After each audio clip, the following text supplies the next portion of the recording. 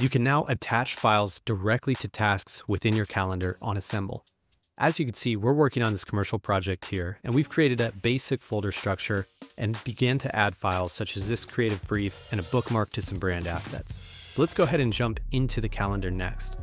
Within this calendar, we've built out all of the tasks and assignees needed to bring this project to life. Let's go ahead and jump into this first task. And what you'll notice now is that at the top, we now have the ability to attach a file to this task. So let's go ahead and attach that creative brief we were working on, and then go ahead and add the brand assets as well. What you'll notice is that you can add any sorts of files as task attachments. This includes assets, documents, bookmarks, and more.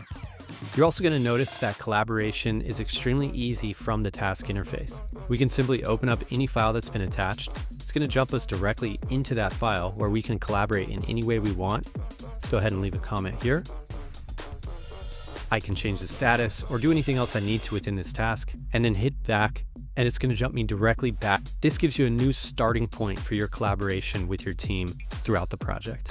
Next, let's go ahead and jump into the casting task. I'm going to go attach attachments here, and we're going to go ahead and add some submissions we have for one of the roles, as well as the talent release form that we'll be using for these actors. Go ahead and click save, and as you can see, those have now been added to this file as well. Next, let's say we want to share this calendar and collaborate with people outside of our direct team. Just like anything within Assemble, you can share your calendar as an external review link, meaning that external users can view and collaborate with you without needing to sign up or log into an account. All file task attachments will be included on these public review links of calendars. So let's go ahead and share this calendar link. I'm just going to come in here, update the settings, and create a brand new link. Next, I'll copy paste that link or just send it via email to anybody that I want to see it. When an external user clicks that link, they'll be able to jump into that calendar directly with no sign up or login required. They can see a view-only version of this calendar, but they can also open the tasks and see all of the task attachments. Clicking on a task will open it up, enabling them to have a view-only experience for all those files and to be looped in on everything that's happening within the project, giving you almost unlimited collaboration with external users outside of your team's workspace. Let's go ahead and wrap up by returning to the logged in view.